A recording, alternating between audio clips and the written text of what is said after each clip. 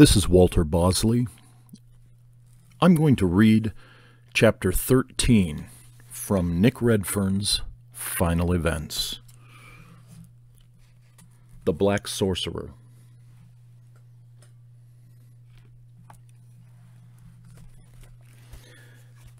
During the late 1960s, the CIA experimented with mediums in an attempt to contact and possibly debrief dead CIA agents.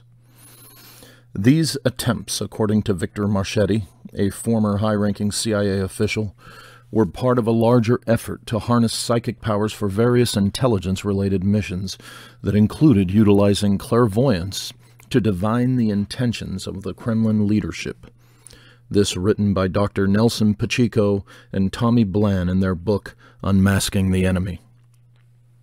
It was also, as a result of this series of CIA experiments with mediums, Robert Manners told Redfern, that a shocking and terrifying discovery was made, a discovery that supported the beliefs and theories of the Collins elite, and which also saw their operational abilities and scope increased.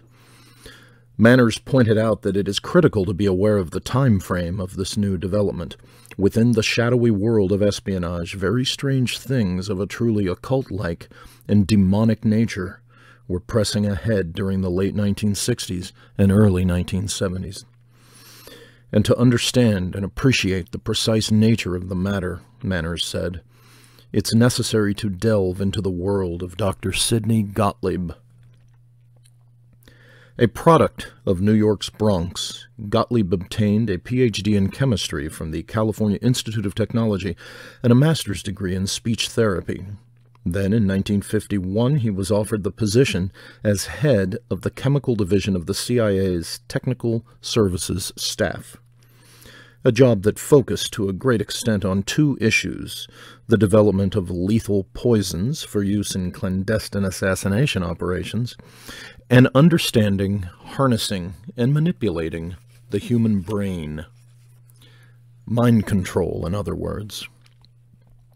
It was Gottlieb's work in these fields that led him to become known within the U.S. intelligence community as the Black Sorcerer.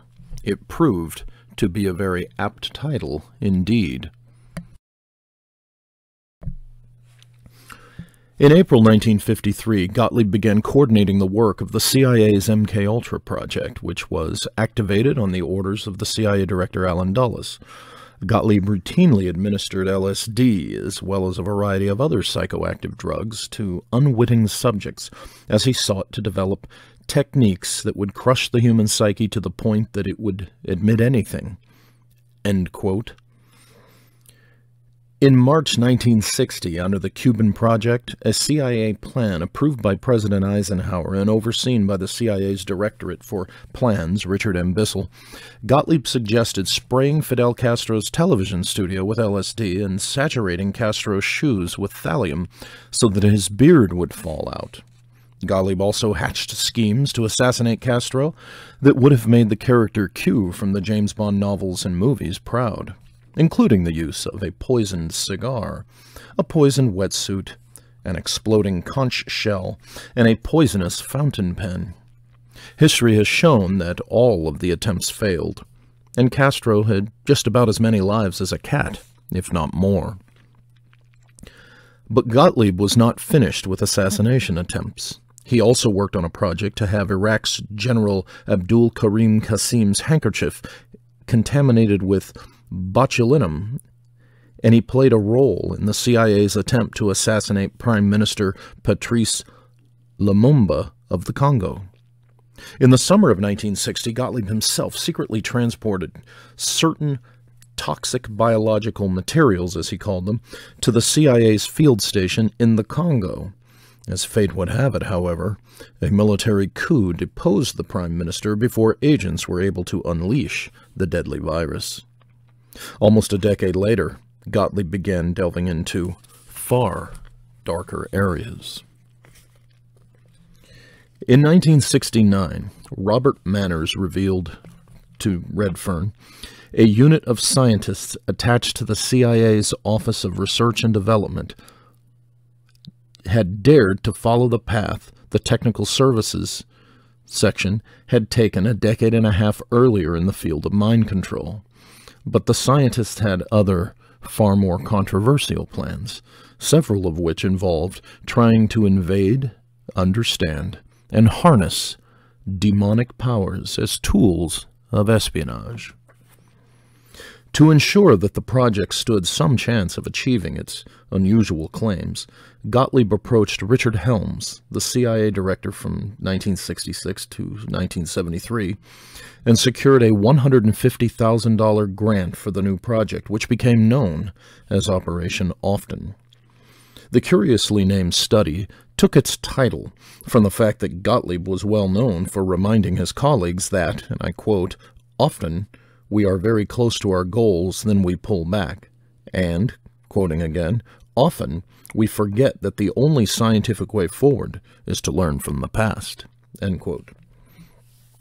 Investigative writer Gordon Thomas said, Operation Often's roots could be traced back to the research Dr. Donald Ewan Cameron had approved in trying to establish links between eye coloring, soil conditions, and mental illness.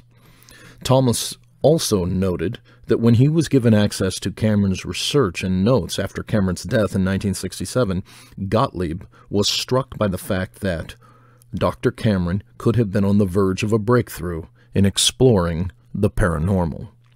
Operation Often was intended to take over the unfinished work and go beyond, to explore the world of black magic and the supernatural. And thus the stage was set for the next act in the U.S. government's involvement in and understanding of what they perceived to be the true nature of the UFO presence on Earth. But who exactly was Dr. Cameron? A Scottish-American psychiatrist from Scotland's Bridge of Allan, who graduated from the University of Glasgow in 1924. He later moved to Albany, New York, and, like the black sorcerer himself, Dr. Sidney Gottlieb, became involved in the controversial MK-Ultra. After being recruited by the CIA, Cameron commuted to Montreal, Canada every week, where he worked at the Allen Memorial Institute of the McGill University, and was paid $69,000 from 1957 to 1964 to secretly undertake experimentation on specific half of MK-Ultra. It is not surprising, therefore, that Gottlieb picked up some of the strands of Cameron's work after his death in '67. As Operation Often progressed, the project began to immerse itself in distinctly uncharted waters, and the staff ultimately spent more time mingling with fairground fortune-tellers, palmists, clairvoyants, demonologists, and mediums than they did with fellow agency personnel. By May 1971, the operation even had 3 astrologers on the payroll, each of whom were paid the tidy sum of $350 per week, plus expenses, to regularly review copies of newly published magazines and newspapers in the hope that they might be psychically alerted to something of a defense or intelligence nature. And things got even more controversial. In April 1972, in an effort to understand more about demonology and to ascertain if the subject held any meaningful intelligence applications, 2 Operation Often operatives clandestinely approached the Monsignor in charge of exorcisms for New York's Catholic Diocese. He quickly sent them packing, utterly refusing to get involved in the project in any manner. The relationship between Operation Often and the Collins elite was very different, however. 2 years before, on January 31st, 1970, a man attached to the Collins elite, who Robert Manners described only as Mr. Manza, visited the offices of Operation Often. It appears from what Manners said, however, that the Collins elite had heard of Operation Often's very early work in the field of espionage and the occult, and wished to determine if some sort of liaison might prove profitable and significant for both parties. The date of the meeting certainly seems to have been significant, as this occurred just 6 weeks after the U.S. Air Force closed its publicly acknowledged UFO investigative operation, Project Blue Book, on December 17, 1969. However, UFO investigator Brad Sparks has said that the last day of Blue Book activity was actually January 30th, 1970, just one day before Mr. Monza's little visit. That the Collins elite apparently took steps to take their quest for the truth about UFOs to a new level just 24 hours after Project Blue Book finally shut down may not be entirely coincidental. Perhaps, although this is admittedly speculation on Redfern's part, those within the corridors of power viewed the closing of Blue Book as just the right time to increase the workload of UFO research bodies like the Collins elite that were still overwhelmingly free of public, congressional, and media attention and scrutiny.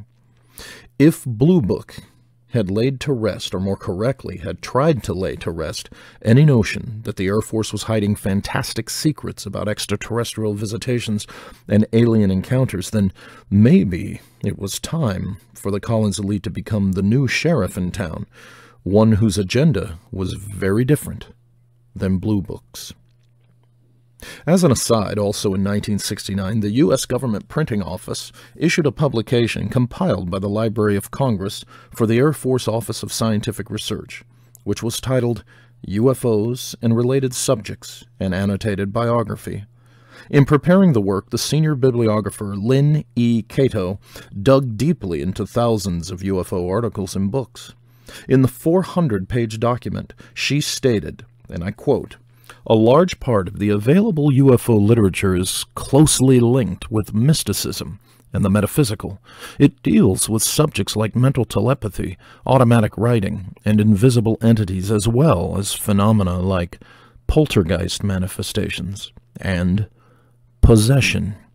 Many of the UFO reports now being published in the popular press recount alleged incidents that are strikingly similar to demonic possession and psychic phenomena." End quote. No doubt, members of the Collins elite nodded gravely at that revelation. This is Walter Bosley, and I just read Chapter 13 from Final Events by Nick Redfern.